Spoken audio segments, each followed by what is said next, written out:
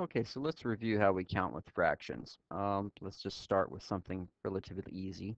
Let's start with 1/2.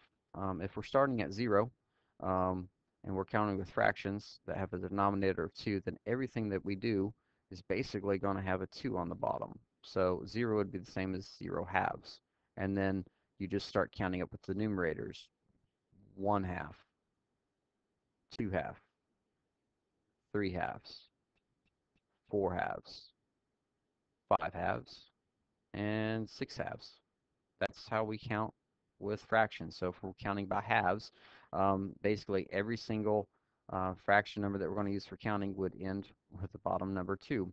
And then we just kind of count like we always have with the numerators. And the same thing happens when we start talking about negative fractions. So this would be -1/2, -2/2, -3/2, and -4/2. And it keeps going in both directions. And that's fine. How does this match up to the number lines that we know and love with the integers on there? Well, 0/2 is the same as 0. If I look right here, 2/2 is the same as 1. 4/2 is the same as 2. And 6/2 is the same as 3. So I know that 1/2 is perfectly in between 0 and 1. I know that 2/2 is exactly 1. I know that 3/2 is halfway between 1 and 2. So these have a lot of value. And you can take these improper fractions and convert them into mixed numbers. And we see that 3/2 is the same as 1/2. We see that 5/2 is the same as 2/2. And this is the number line that you're used to. And the same thing's happening over here. Hey, what's -2 divided by 2? -1. What's -4 divided by 2? -2. Okay? So that's how we do it. Let's take a look at 1/3 though. So if we start at 0,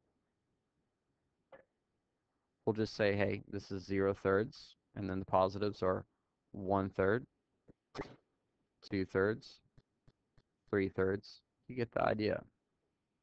And then over here it'd be -1/3, -2/3, -3/3, and -4/3.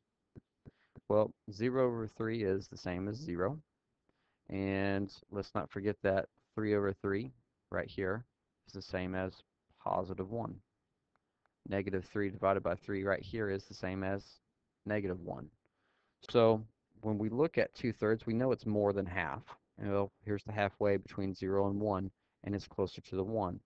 And 1/3 is closer to the 0. So it's that relative placement on there that helps you try to figure that out if you're trying to compare some numbers. The fourths is pretty much the exact same thing. Let me come down here and give a bit of space. We're almost done with the counting. I'm just trying to show you enough of these where you feel comfortable counting by fractions.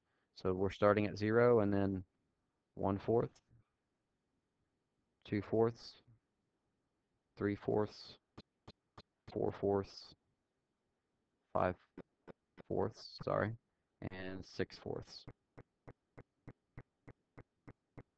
The negatives, hopefully you're starting to see that pattern, how it's pretty easy to count up. The only thing that you have to concern yourself with is that when you count by fractions, make sure that the spacing is the same each time. Where's 1 at on this number line? Well, 4 divided by 4 is 1. And where's -1? Right here. Now, I'm going to come out with a highlighter now because now we're starting to get into it. That 4 on the bottom of the fraction means that between 0 and +1, there are 4 sections. So here's one section. Here's the second section. Here's the third section. And here's the fourth section. We took the space between 0 and 1 and we broke it into 4 sections. 1/4, 2/4, 3/4, 4/4. And that's happening between every single integer. Between 0 and -1, we have the same spacing of these 4 sections. Now, when we use thirds, there's the same thing happening there. Between 0 and 1, there are 3 sections there.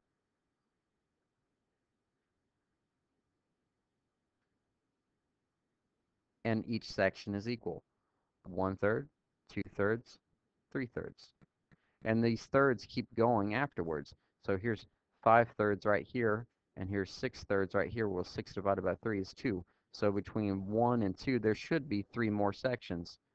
So let's see here. There's one section, 2, and 3. For the halves, you're looking at 2 sections because the denominator is a 2, and that means in between the whole numbers, it should be broken up into equal sections of 2. 1, 2, 1, 2, 1, 2. Same thing with the fifths, except for we're going to have 5 equal sections. So there's 1, I'm going to skip 1, there's 3, skip 1, and here's 5. So technically, if this is section 1, 2, 3, 4, and 5, that means that 1 should be right here on the number line. Let's just kind of erase this, count by fifths, and see if we get there. Let's see, 0 fifths, 1 fifth, 2 fifths, 3 fifths, 4 fifths, and 5/5. There we go. 5/5 is 1. Same thing happens when we start counting. Helps if I put a 5 on the bottom. If we start counting by fifths going this other route. And if I put 1 right about here, that'd be -5/5. So hopefully that helps you out with counting with fractions. The next video we'll start looking at putting these numbers onto a number line, more than one numbers on a number line, and that'll help clarify this idea of counting with fractions.